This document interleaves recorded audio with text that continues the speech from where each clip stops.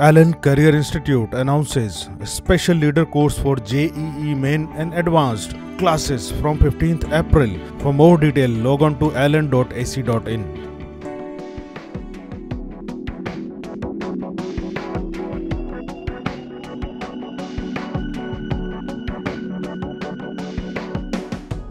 Question number 11. Here they have to put a satellite 2r above the surface of Earth, which makes its radius as 3r. Now, satellite, when it was at the surface of Earth, it had this gravitational potential energy, plus we must have given it some kinetic energy, and when it is orbiting around the Earth, we can write its potential energy as minus g/m by 3r, because the distance from center of Earth is 3r, plus its kinetic energy, which we need to calculate how much will be the kinetic energy of the satellite. To calculate this kinetic energy, we apply Newton's second law, because the force that will be supplied for circular motion will be this, and this force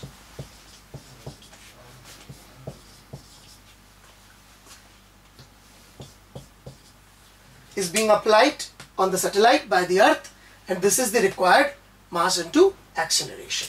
When we solve it for mv square, we get the value of mv square as g/m by 3r.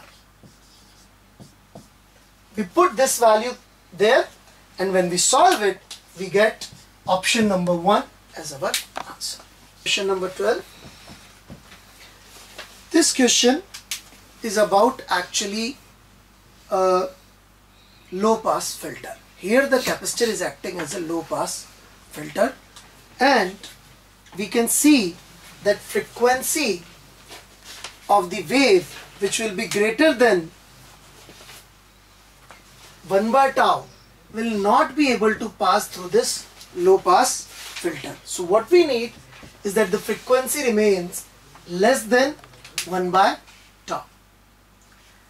Time constant will be equal to RC, as we all know it. So if we calculate the value of frequency by this, then we will find that the frequency should be less than 4 kilohertz. 40 kilohertz. It will be less than 40 kilohertz. Now, there are two options which are smaller than 40 kilohertz. If you look at it, there will be 10.62 kilohertz and 5.31 kilohertz. But it says the maximum possible. So the maximum possible will be 10.62 kilohertz is the maximum possible, but lesser than 40 kilohertz. So the correct answer will be option 2. Answer to question number 13.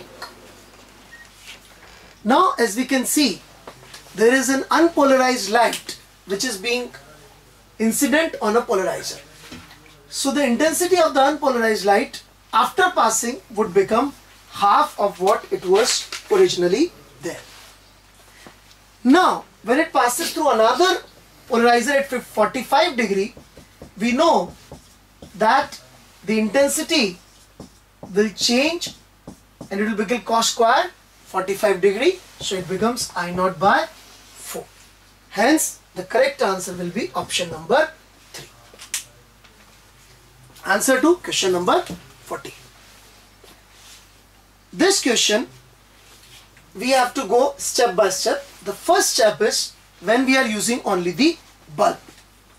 So when we are using only the bulb, this is how we can draw the circuit diagram. This is the lead wire of resistance 6 ohm, and for the bulb we can calculate that the resistance will be 240 ohm, and the given voltage is 120 volt, the main voltage. Now how we calculated this 240 ohm resistance? As we know, the power of the bulb given is 60 watt. So assuming that 120 volt is the rated voltage and the wattage is 60, we can see that the resistance of the bulb comes out to be 240 ohm. Now when this is the scenario, the potential drop across the bulb can be calculated by calculating the current, and current will be 120 divided by these two resistance in series, that is 246. So this is the current that is flowing through this circuit. That we multiplied by 240 and we get the voltage drop across the bulb in the beginning, which if we calculate comes out to be 117.07. Now when we add another thing, another heater in this, there is this resistance of 240 ohm and there is a heater here of resistance. You can calculate by similar method resistance of heater. It is 120 and the wattage given is 240. So the resistance of heater this time will come out to be 60 ohm. Now in this case we need to calculate again the voltage drop across the bulb, and this was the voltage drop across the bulb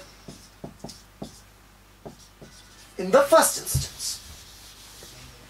Now how we calculate this? Again we need to find out the drop across this particular bulb.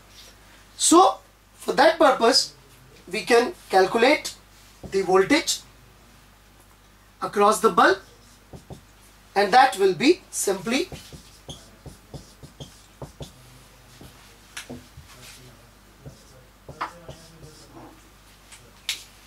this much, as these two are in parallel and this is in series.